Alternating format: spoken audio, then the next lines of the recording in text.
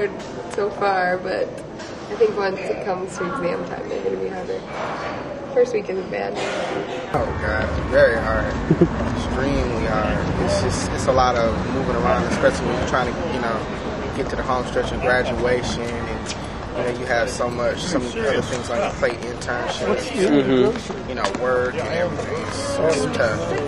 Awesome. First week is kind of like syllabus week, but I'm kind of in introductory classes right now, so they're not as hard as what I'm used to. Nice. So hopefully it's not going to be bad. They've kind of gone by in a rush. Really haven't, studied that much for them or done that much reading. But we're going to get caught up on that this week. Class is going pretty good. Feel I'm understanding the material and. Classes, not too bad. And I'm only enrolled half-time, so it's not too busy in general. They're going pretty good. What's your major? I'm a major in communications. Okay. Is it going better than last year? Yeah, so far. I mean, it's so early, but yeah. I'm thinking, it's going better than last year. My priorities are straighter now.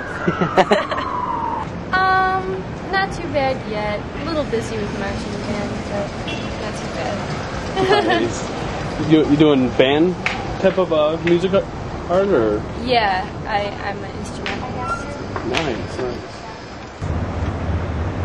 Oh man, it's about the same. I'm a doctoral student in composition music, so I'm actually not in that many classes. So classes I had last year,